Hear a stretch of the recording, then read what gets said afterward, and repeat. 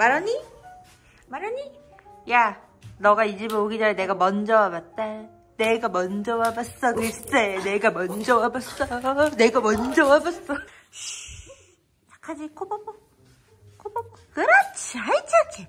아이 착해. 짜잔. 문캉이가 묵사발 해줬어요. 숙성회도 시켜줬어요. 이건 제가 사왔어요. 여기는 마로니. 마로니 물 먹어. 아, 너 어디서 본 건 있어가지고. 아!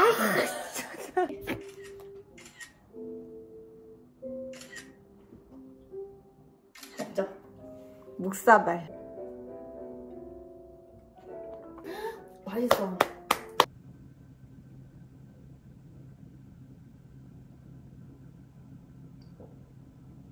우디 양치 어떻게 하냐고 물어보신 분들 되게 많이 계시더라고요. 우디 이 진짜 잘 닦아요. 우디 꾸준히 관리를 해주고 있고요. 완전 정착한 거는 이제 요 칫솔입니다. 젠틀몬스터. 정글몬스터. 정글몬스터. 죄송해요. 정글몬스터 덴티소프트 스몰. 이렇게 생긴 조그만 칫솔이고요. 지금 이게 벌어졌어요. 많이. 이렇게 많이 벌어졌죠. 바꿀 때가 됐어요. 그래서 이게 지금 배송이 와가지고 보여드리는 거거든요. 칫솔로 이것도 써봤어요.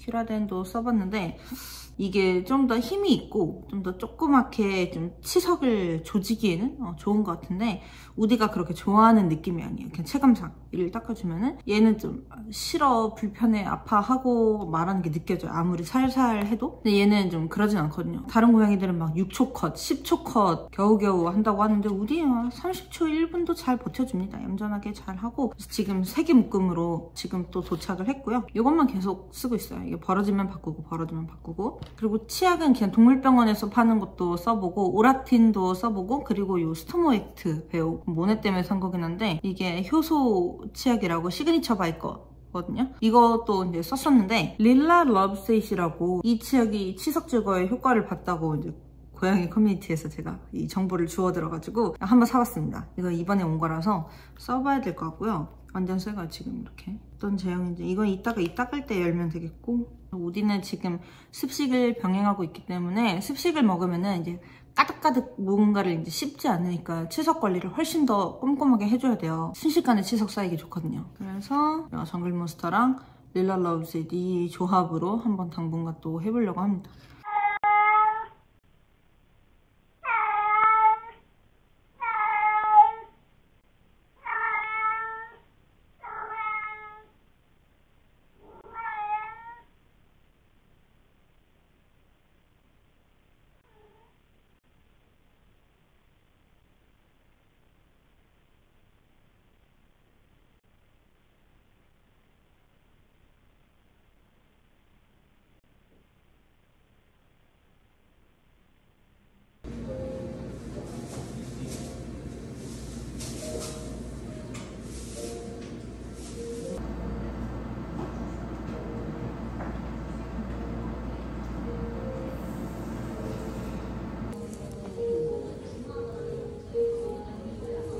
우디야, 엄마 오는 소리 듣고 내려왔어. 착한 것들. 케이크 엎어져 있네. 되게 조심해서 들고 왔는데 이렇게 쉽게 엎어져도 됩니까, 케이크? 이게 TWG랑 콜라보를 한 거거든요. 블랙티랑. 근데 제가 TWG 1837 블랙티 그 딸기 홍차를 진짜 좋아해서 한번 도전해봤습니다. 도전.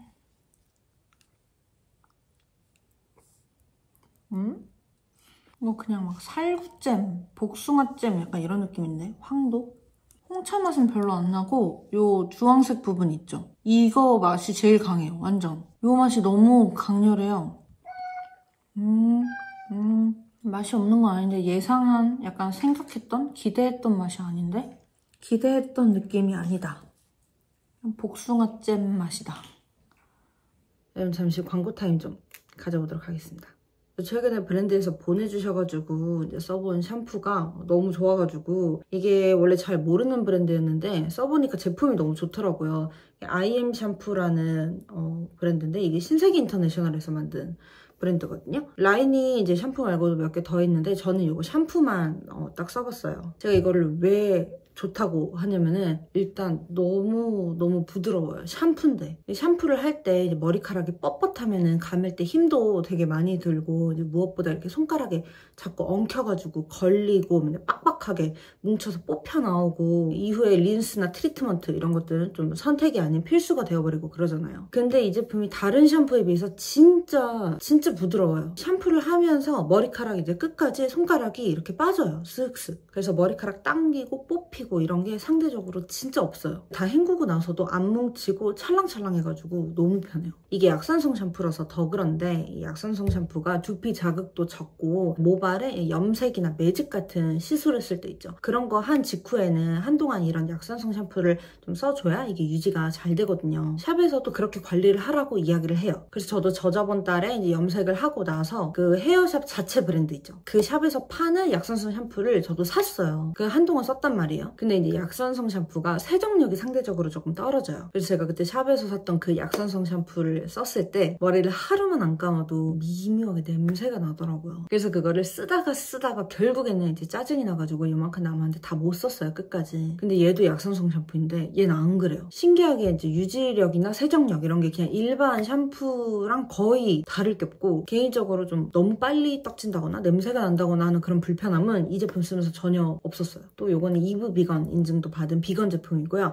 향은 은은한 무화과 향이 나는데 요 N1 이게 이제 무화과 향이거든요. 요 향도 너무 강하지 않고 완전 데일리로 쓰기 좋은 은은한 향이라서 요 향도 되게 만족 포인트. 지금은 제가 다행히 그 정도는 아니지만 예전에 한창 머리 좀 숭숭 빠질 때 제가 영상으로 한번 보여드린 적 있는데, 그 이후로 저한테 한동안 탈모, 두피 케어 이런 쪽 관련해가지고 제품 광고 제안이 여러 개 왔었어요. 근데 딱히 제가 막 효과를 보거나 사용감이 되게 만족스러웠다거나 하는 제품이 없었거든요. 근데 요거는 진짜 만족했어요. 얘로 샴푸를 하고 나면 머리 빠지는 양이 확실히 적어요. 안 빠져도 될 머리들이 샴푸 과정에서 되게 많이 빠지거든요. 근데 요걸로 머리를 감으면은 최소한 안 빠져도 될 머리카락들은 안 빠져요.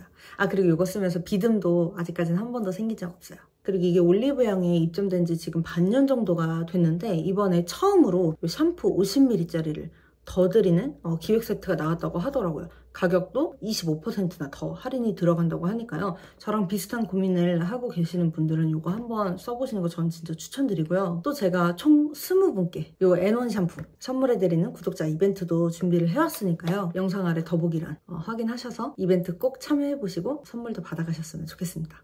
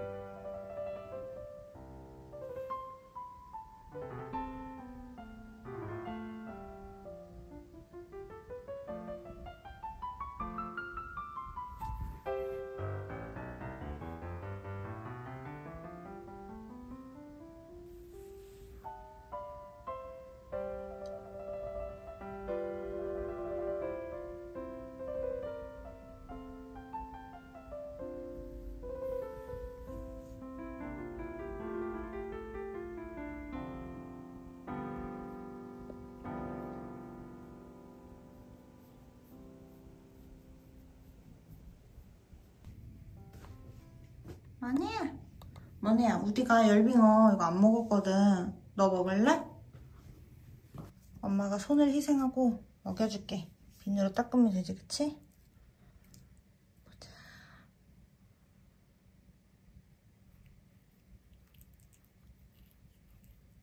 뭐냐, 이가 없어서.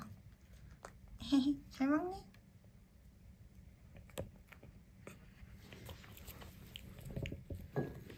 아, 잠깐만, 우리 모네 먹기 좀 커서 엄마가 먹여줄게. 엄마가. 아이, 맛있어.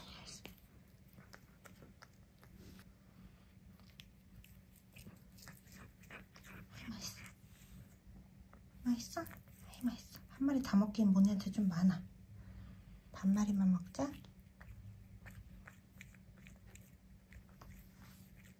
아, 따가. 어우, 야, 이 뼈 너무 날카롭다. 오늘 이빨보다 더 아프네.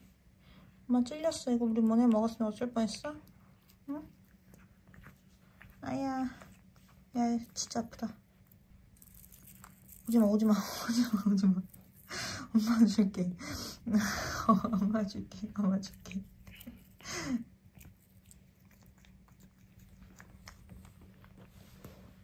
아, 줄게. 아, 맛있어? 아유, 오지마. 엄마 준다고. 엄마가 준다고. 잠깐만, 이거 너무 딱딱해. 너 이도 없잖아. 알겠어. 아우 급해. 아우 마음 급해. 아이 조급해. 잠깐, 이거 너무 딱딱해. 저번에 저번에 우디 줬을 때 되게 말랑말랑하고 기름이 많았거든? 근데 오늘 거 왜 이러지? 응? 조급해.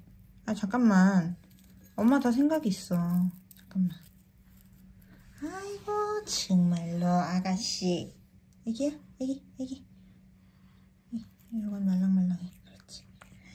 아이, 잘 먹네. 됐어, 끝. 야, 이건 다 돌이야, 돌. 완전 돌. 이거 이상해. 엄마 불량 가져왔어.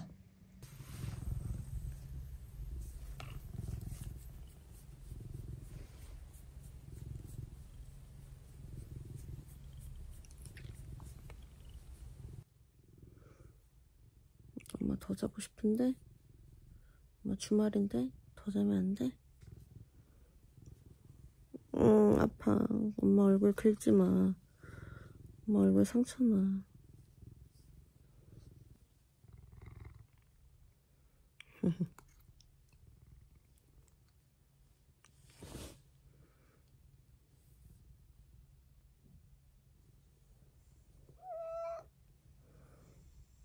야, 아파, 임마. 어우, 야, 아파. 어우, 아파. 무거워. 핑크색 네카라 많이 지저분해져서 노란색으로 오늘 바꿔줄 거예요. 센 노란 해바라기 유치원색. 근데 여기를 조금 잘라야 돼요. 별로 차이가 없는 것 같지? 같은 사이즈인데. 진짜 조금만 자르는구나. 요만큼만 자르면 될 것 같아요.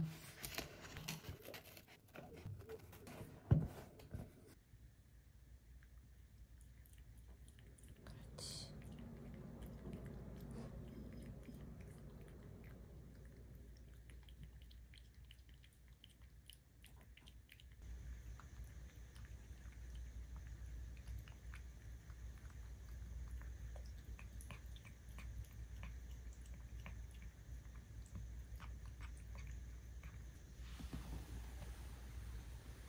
아이, 착해. 안 작지? 널널하지? 이봐라.